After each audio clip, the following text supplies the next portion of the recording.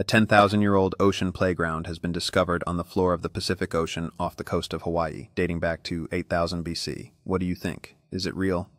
This astonishing find raises questions about the civilizations that may have thrived in this now submerged paradise. What secrets lie beneath the waves, waiting to be uncovered?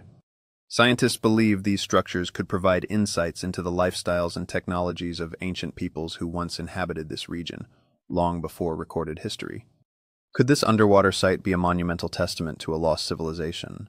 The artifacts found here might challenge our understanding of human history and maritime cultures. As explorers continue to investigate, each new discovery adds another layer to the mystery, hinting at advanced knowledge of engineering and navigation that predates known history.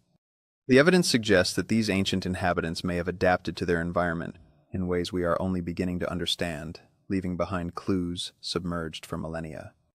This discovery not only illuminates our past, but also challenges the narrative of early human migration and settlement patterns in the Pacific region.